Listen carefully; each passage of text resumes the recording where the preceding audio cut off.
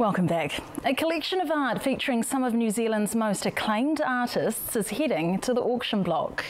The BNZ collection features the work of Gordon Walters, Colin McCann and Ralph Hotere, and once decorated bank offices around the country.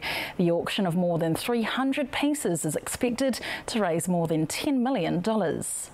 This collection is very well known to art lovers, and it's widely regarded and has always been widely regarded as the very best privately held collection of New Zealand art.